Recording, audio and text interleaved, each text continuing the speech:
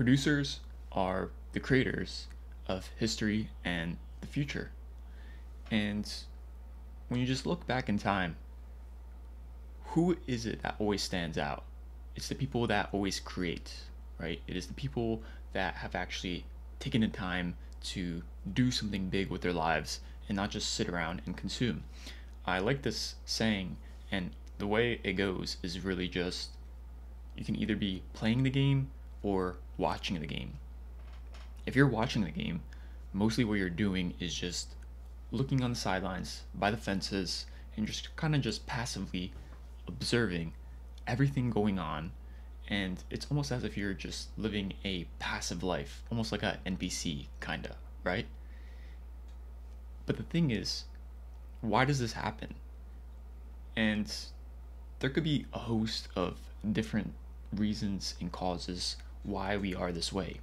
Well, first thing is that technology, with the advent, and technology could be anything. It could be mental frameworks, it could be actual digital devices, it could be tools that can enhance productivity, getting more output per unit of input in. Now, what I mean is, as humans evolve, history changes, and societies become more advanced, what happens is that technology becomes more better. And with this, you basically get more options. Now, think about this. When you reflect back to a village or some sort of archaic town, some sort of civilization where it's basically just mostly agricultural, these people are just farming, they're maintaining their households. The men are usually going out and providing for the family, whereas the women are maybe just tending the home with the kids. Now, with the limited scope of technology available at that time, what do you think these people are doing on a daily basis? Probably not much other than what we can imagine and hypothesize that these people are doing back then, right? Just the basic necessities, maintaining the household, getting food on the table, and that's about it. But now with technology, what happens is that you have more variety. There's more selection. There's more different mediums you can consume. And what happens as a result is that it can become really overwhelming. Overwhelming to a point where it really just paralyzes you. And when that happens, well, you're not creating. You're not really producing some sort of maybe even useful output that you find meaningful. And as a result, you're just kind of passively observing and watching everything happening right before your eyes without actually having some sort of integral part that actually gives you some sort of joy.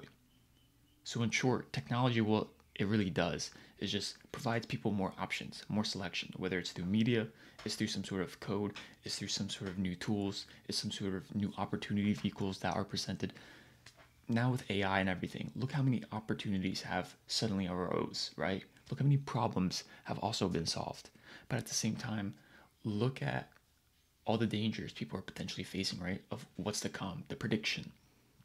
It's opening up a huge Pandora's box of different concerns, different potential value we can bring, and it's just becoming more and more exponential. So when all of this is happening, right? And even let's just like sidetrack to social media real quick. There's like what 95 million photos and videos being posted on Instagram daily, 600 million tweets per day on X, and about what like 700,000 of video hours being produced every single day on YouTube. That's pretty overwhelming. And then it becomes very, very important to basically take some time and assess what it is, what is important for you to consume every single day on these platforms, and even if it's necessary at all. Because if you just spend the majority of your time daily, weekly, monthly just consuming, nothing's going to happen, right? Especially too if you're trying to get out of a situation, you're trying to upgrade your life, you're trying to become more productive. What happens is that you just become a consumer, and as your life just goes by, nothing really becomes like fruitful from it, right? There's no sort of like real fruit you can be proud of. And by this I mean obviously some sort of output, some sort of work, some sort of creation that is purely yours, right? That you could be proud of. And the more we consume, it basically creates this sort of mental clutter, or also known as cognitive overload.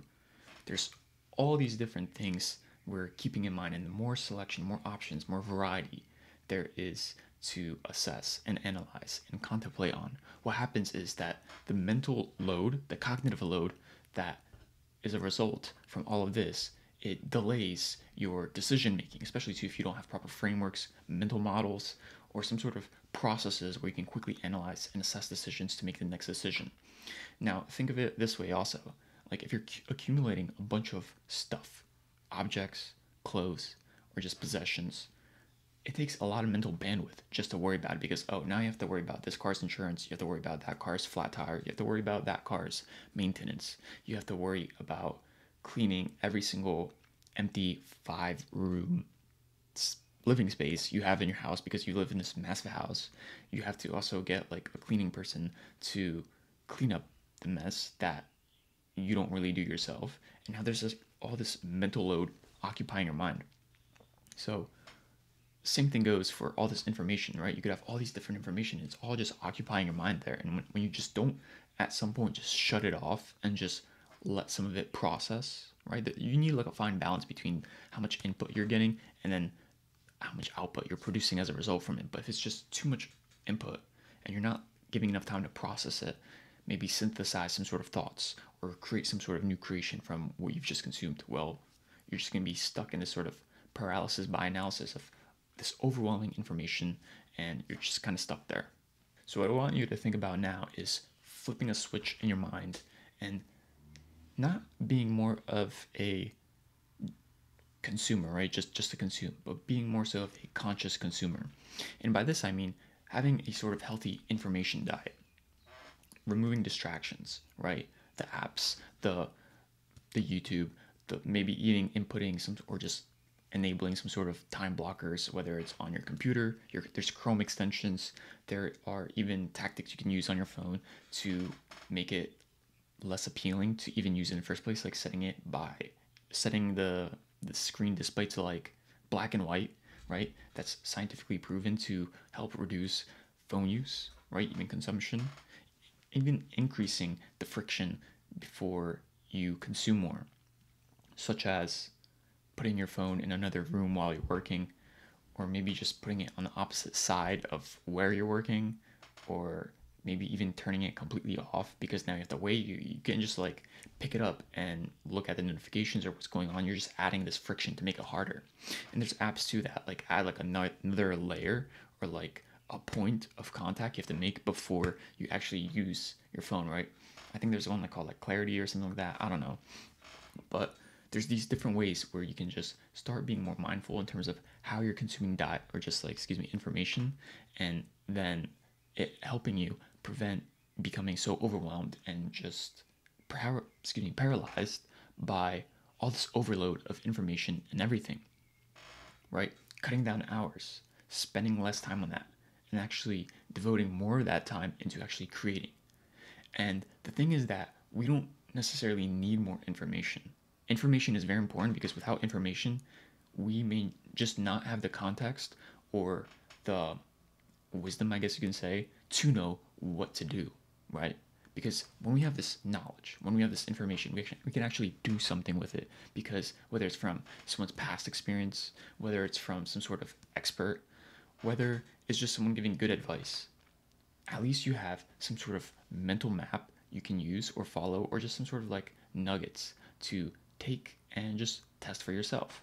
But when there's just too much of it, and it's like also to having multiple mentors. When you have too many mentors, you just don't, at some point, don't know who to follow. But when you're just specializing more around one or two or like a handful of people, you can kind of like maybe grasp a pattern from them or get like a good amount of insights from maybe one or two of them, and then just stick with those, right? Because then it can just help you with your decision making. But when we just have too much information, it paralyzes it all. So it's not that we need more information, it's just that we need more implementation, and with that, have some sort of fine balance with what we're getting into our brain, because we still need information of some sort to just stay up to trend, right? Especially if you're like in very competitive fields like technology or whatever it may be. Or two, if you just want to be at like the top one percentile of whatever domain of mastery you have in your life, right? And that's really the way to go about it, because you actually need to consume and learn constantly to evolve as a human, and also just to have that sort of social capital and career capital, so you can always just be on the edge, be one of the very best, or at least the top 3%. So you do need the input. But what I'm really trying to stress is having the right balance, or even a disproportionate balance, of output and the implementation with what you're doing with what you're learning, right? So there's the input, and then there's some sort of way we have to process this input, right? Whether it's using Notion databases, Obsidian databases, even journaling, even being able to have like this thing I call insight time, where you just step away from your work and you just go on a walk, and then you just let your thoughts process. Not even consuming a podcast or anything, because then you're still just consuming and you're just walking. But when you have this sort of insight time, and then you just kind of allow yourself to reflect and introspect on everything you've just been learning, what this enables is you to figure out what's the next decision to do right from here. Because you do need like this sort of space between the input and the output. Because if you just get the input and you just go straight to output without any sort of like processing, well, it could turn out that you just go into too much output, and then a year goes by and you realize, damn, I was just working on the wrong stuff. So rather than making a mistake there, it's always good to have this sort of like middle ground where you can like process it somehow, and then just kind of like predict the different futures, the different avenues this can potentially go, and then see what you can create from that, right?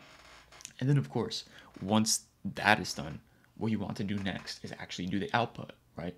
After you've processed it, maybe through some sort of mental frameworks, or even asking other people, or even just kind of like thinking it through, right? Making sure you're about to make the right decision.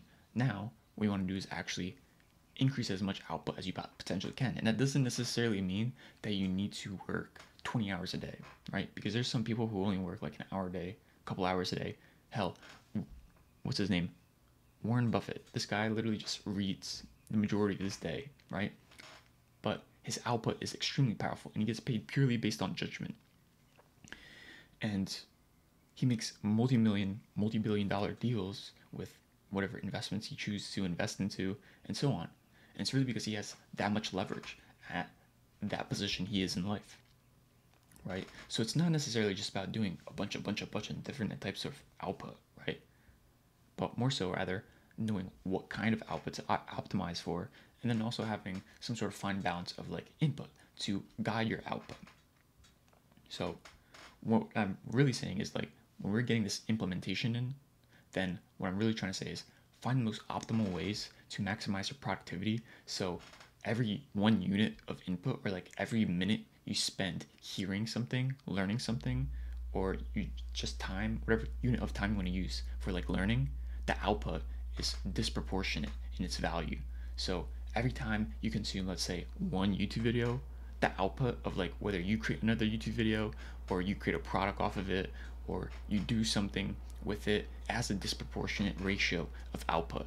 Meaning, yeah, you're leveraging your time, and even though you may be a lazy person, at the end of the day, the output, assuming it has leverage, right, with like something posting on social media, or sharing with other people online, or maybe even creating some sort of a digital product, right, or even like consulting too, or doing something like that, you're getting a disproportionate ratio of output for each unit of time spent. And the thing too is that we live in like this sort of culture where hustle culture is really promoted on all fronts. That you have to work a lot, especially too with some big social media figures telling you that you have to work a lot. And I'm all for work, yes. It makes you feel good, gives you purpose, especially too if you're like you're self-employed, you're doing your own thing, then there's a lot of value in doing work. But it's also very important to consider what you're working on, and if that work, whatever you're doing, has any sort of leverage, right? Take into consideration this, especially too if you want to test it out for increasing your output with your work. And it would be by implementing into it Parkinson's law and 80-20. And what I mean by this, especially too, if you're finding yourself overworking, you're finding other facets of your life diminishing in quality, relationships, love, maybe just personal happiness because work just entirely consumes you. So rather than working 8, 10 hours a day, what I challenge you to do is cut that in half to 5 hours a day. Now, this might seem scary and be like, yo, I can't do this right now because I just have all these obligations. I have all these things I have to do. I have all these tasks. Like, I have all these giant lists of things. And what's critical to understand is, are you doing work just so you can be busy? Or are you doing work that actually moves everything forward? And what I want you to understand is that when we cut the workload in half, or just like even the time spent, like from 10 hours a day to 5 hours a day, you're forcing yourself to find the most important activities every single day. And with that, every single day, you are forced to basically have like a handful of activities to work with and a certain amount of time to allocate into those activities, right? And the whole point of this is just so you can do more things in your life that you actually enjoy, so you're not just a robot, you're actually a human. And on top, when you do work, you're fully recharged. You're fully recharged. You can go creative, you can go hard, you can do whatever it is that you want. And by ensuring the tasks you work on a daily basis are actually high output, you're always just working on the most essential thing.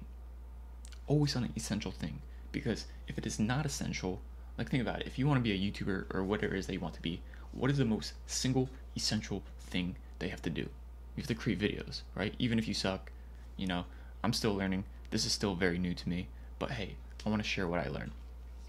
So what's the most essential thing to do? It's literally creating videos. What else is essential?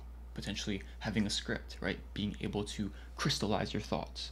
What else is essential? Having some sort of idea, something that people may potentially be interested in watching, right? These are all essentials.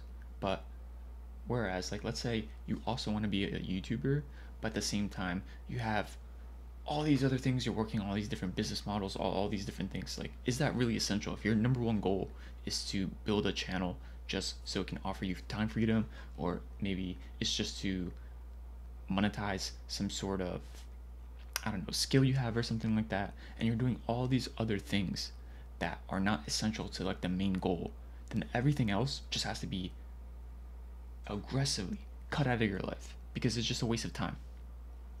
And there's this philosophy, it's called essentialism. I believe there's this prominent book that was released by an author not that long ago. I actually haven't read it, but I listened to a few podcasts and like some videos on it, and it's called essentialism. But basically, essentialism as a philosophy basically derives its name from the word essence, meaning the essence of a thing.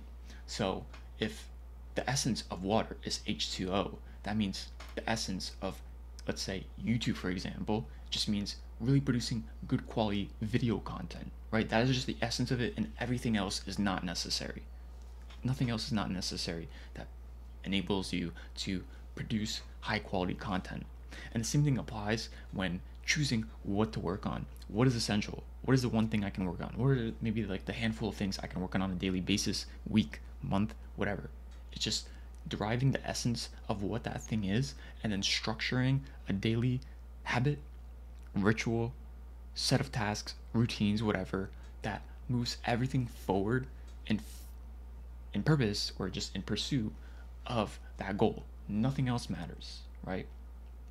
So hustle culture can really kill you, but when you shift your mindset to, yeah, you're going to be a producer now, but at the same time you're going to be a conscious producer, and by this you're going to be a highly leveraged producer by finding the right things to work on just so your other areas can be fixed and straightened out. Because if you don't have those areas straightened out, well, what happens? You just become miserable, right? You just become miserable, and there's really no sort of zest to life itself. You're just this working machine without friends, without love, without being able to explore, actually see life, maybe visit a few places, maybe even just to like have some sort of new experiences for the first time in your life, because you've just been indoctrinated with this hustle culture. There's so much technology, so much opportunity, all these different possibilities and things you can do right now just to be highly leveraged, right?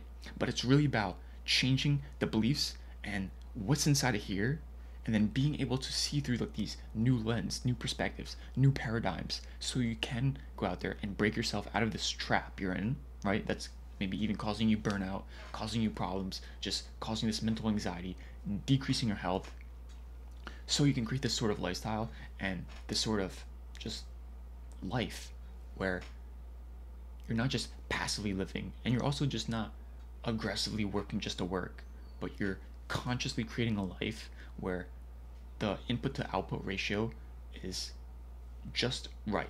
It's just right. And that can sound very vague, but again, what I mean by just right is you're consuming the right input or right amount of input, and then you have significant leverage in whatever you do to produce that output. And a final note I want to leave everyone off on is this. We touched a little bit earlier, but it's really just removing the unnecessary in your life. You don't need all these other things. You don't need all these other possessions. You don't need all these different business models, all these different things, especially if you have nothing. In the beginning, when you have nothing, it is very important to just focus on the key 1, 2, 3 things that move everything in forward, especially too if you have almost no time to do things because work, school, whatever it may be, obligations, family, it could be anything. It's removing all this unnecessary things, selling it, getting rid of it, giving it away, and then focusing on the core essential few things that matter.